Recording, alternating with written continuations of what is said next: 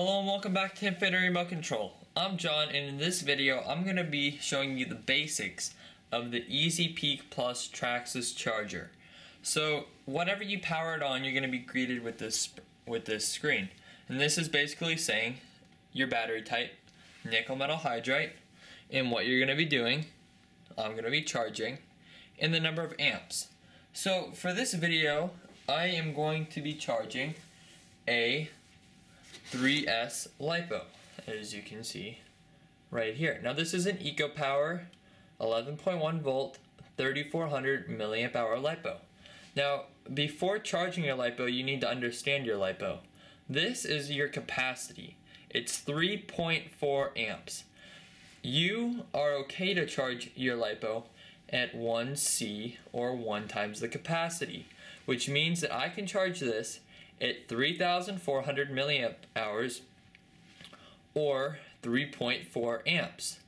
Now, for safety purposes, I only like to charge my LiPos at 1C, but you can also charge this particular battery at up to 2C, which means that I can charge it at twice the capacity. So I can charge it at twice 3.4 amps. So I can charge it at 6.8 amps. Now, I don't really like doing that because I don't have much of a rush, but if I am in a bit of a time crunch, I will charge these batteries at 2 amps. Now, at 2C. If you charge it at 1C, it's going to take you 1 hour to charge. If you charge at 2C, it's going to take you 2 hours to, 30 minutes to charge. So, if I'm charging it at 3.4 amps, that means that it's going to put 3,400 milliamp hours into it in 1 hour. So let's get started. First, I'm going to want to go down here, and let's try to show you this just a little bit better, to battery type. Now I'm just going to press that, and that's going to take me to program select. Here I have nickel metal hydride, nickel cadmium, PB, which is going to be your lead acid batteries, save data, and also load data. Now I'm not going to be showing you that because it's a bit advanced. I just want to get you started charging. So let's go once more. User set program. That's going to be setting some of your that's going to be going into your settings and seeing like how long your maximum charge can be, temperatures, that kind of stuff. Go once more and you're greeted with LiPo battery. Does this have Li-Fi? No, it does not.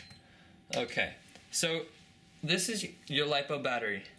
I'm going to take my Dean's connection and plug it into the charger.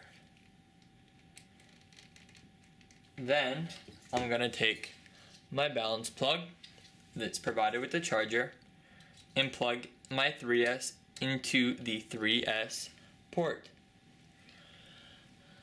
Alright, with that done, we will now select LiPo battery. To select your battery type, after scrolling through and finding LiPo, I'm going to hit start.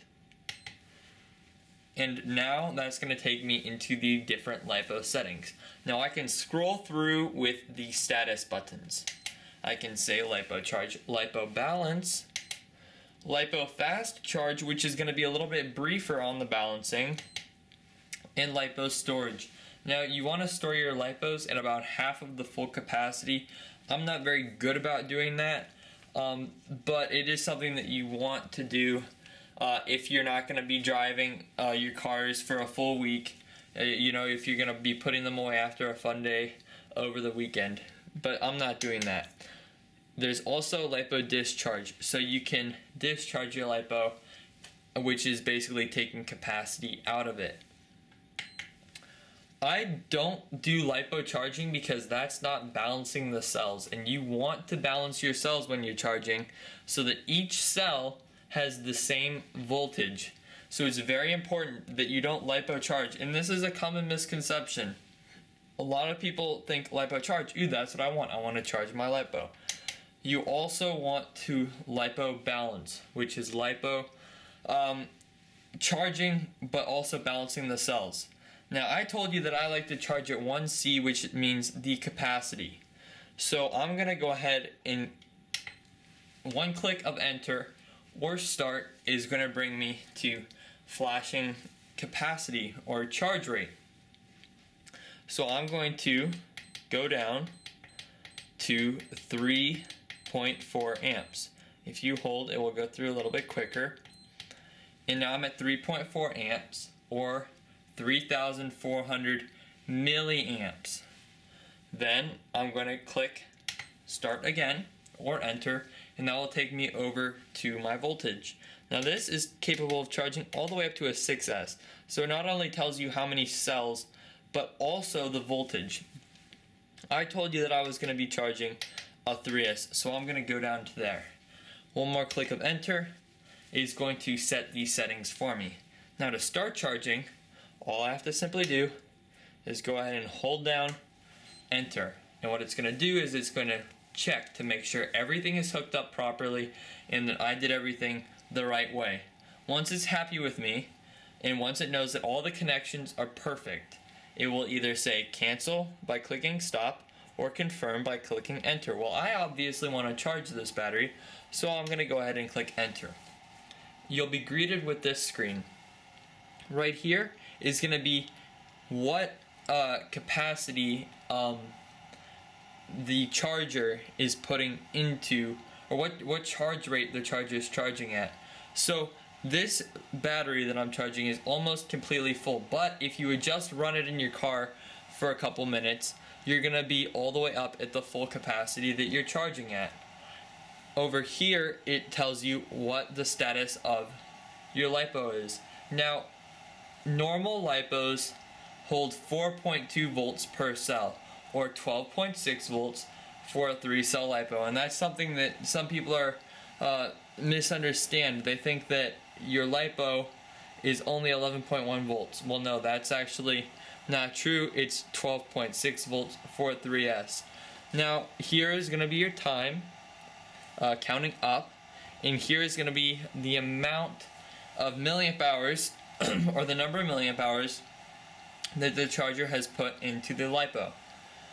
I can go ahead and start to scroll through settings.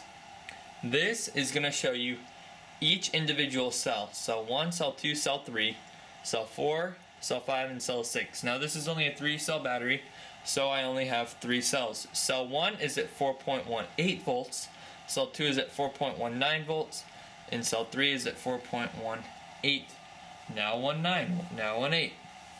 What this is doing is this is balancing each cell so that they all have the same voltage by the time that the charger is done charging. We can continue to scroll through, and you can also go back from there. I'll show you that again. So by just clicking the plus, all you're going to be going through is balance set and typical screen.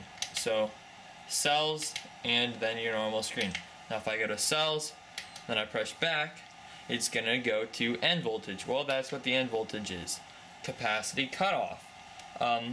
This charger will not charge more than 5,000 milliamp hours because I don't have any LiPos bigger than that. I have a safety timer on here. All of these are settings that you can do to tell a charger when it should cut off. So there are just a couple of settings, and then to go back to the main screen, you can either wait or just hit the plus button.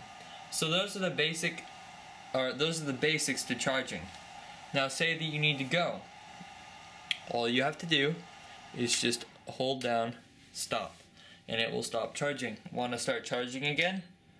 Hold down. It's checking my battery. Everything's okay. Let's go ahead and hit start. And now the LiPo's back and charging again. So that's basically all that you need to know when charging a LiPo battery. Nickel metal hydride batteries are a little bit easier to charge, but it follows the same kind of idea. You just don't need to know the voltage of the battery itself. I hope that this video helped. If it did, please give it a thumbs up.